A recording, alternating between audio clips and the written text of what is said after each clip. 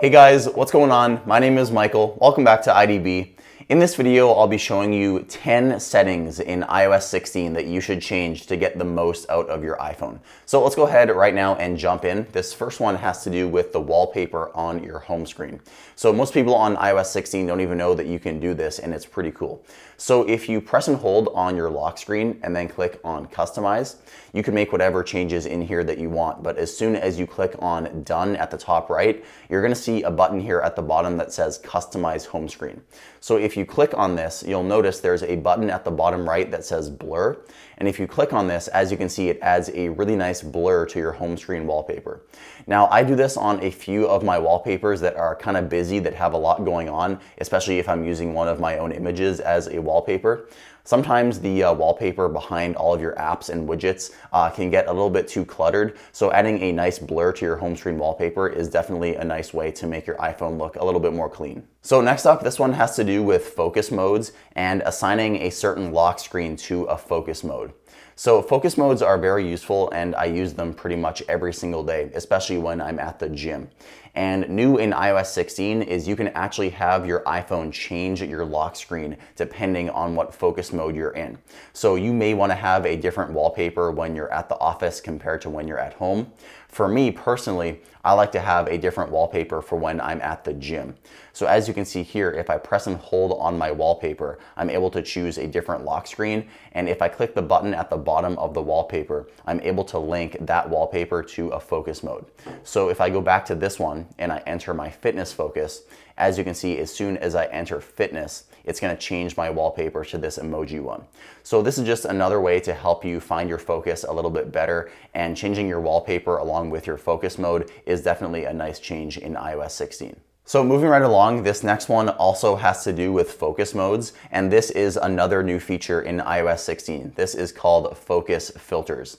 So focus filters allows you to change what content you're able to see on your iPhone depending on what focus mode you're in. So what does this mean? So say for example, you are in a work focus and you only want to see emails that are based on your work. So you would choose a mail filter, and then you would choose your work inbox. And that way, when you're in your work focus, as soon as you open the mail app, you're only going to see emails that are from your work mailbox. Now, of course, your iPhone is still going to receive emails from all of your other inboxes, but when you are in that focus mode, you won't be able to see them. And you can also set up filters for other apps as well, such as messages. You can filter by people, by calendar, you can filter by calendar events, and also by Safari tab groups. So I would definitely recommend setting up some focus filters for yourself, as it can be very useful for a lot of people. So this next setting is for notifications and how they appear on the lock screen. So by default in iOS 16, all of your notifications are going to come out of the bottom of your lock screen. And if you get any more notifications, they are going to stack on top of each other at the bottom right here. Now there actually is a way to have a much cleaner look in iOS 16. So if you go into settings and then click on notifications, as you can see here, by default it is set to stack, but you can actually choose count. Now, it's not going to work on my iPhone just because this is an old notification and I only have one, but I have an image here online of what it looks like. And as you can see, it is a lot cleaner. So instead of all of your notifications stacking on top of one another, your iPhone is simply going to tell you how many you have. So this next setting has to do with mail, and a new feature inside the Mail app in iOS 16 is the ability to undo a sent email. So if I send myself a test email, as you can see here, new in iOS 16, as soon as you send an email, there's a button at the bottom of the app that allows you to undo that sent email. And by default, this is set up for a 10-second delay. So after you send the email, it's going to wait 10 seconds, and then the iPhone will officially send that email. But you can actually change the duration of that undo send button at the bottom. So if I jump here into mail settings and then scroll all the way down, you can see we have an option called undo send delay. Now by default, like I said, it's set to 10 seconds, but you're able to change it to 20 or 30 seconds if you want. So for this next setting, I'm going to show you, I had to switch to a different iPhone just because my iPhone 13 mini I was using doesn't support this feature, unfortunately. But if you jump into settings and then click on battery, there's a new option in iOS 16 that allows you to show your battery percentage in the status bar. So if I turn this on, as you can see, I'm now able to see my battery percentage without going into Control Center. So this is a highly requested feature, and I think so many people that upgrade to iOS 16 are going to use this. Just keep in mind it doesn't work on a few iPhones. So if you have an iPhone XR, an iPhone 11, an iPhone 12 mini, or a 13 mini, you won't be able to see your battery percentage, but it will work on all other iPhones.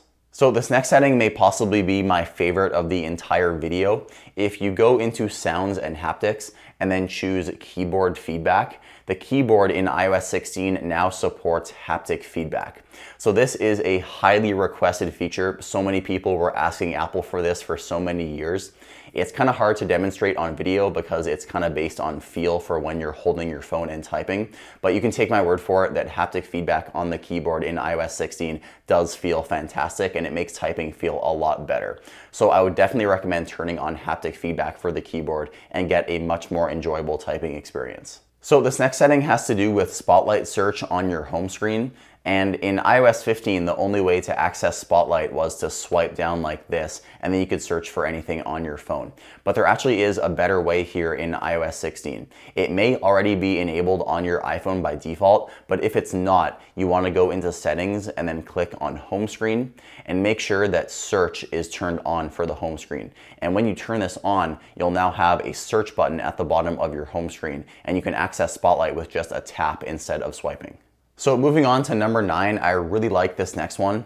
Inside of Weather, if you go to an overview of all of your cities and then click on the menu button at the top right, you're able to click on Notifications.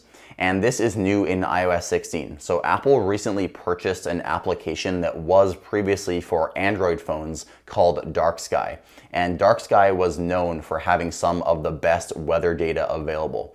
Now that Apple owns this company, we're able to get some severe weather alerts and also next hour precipitation alerts.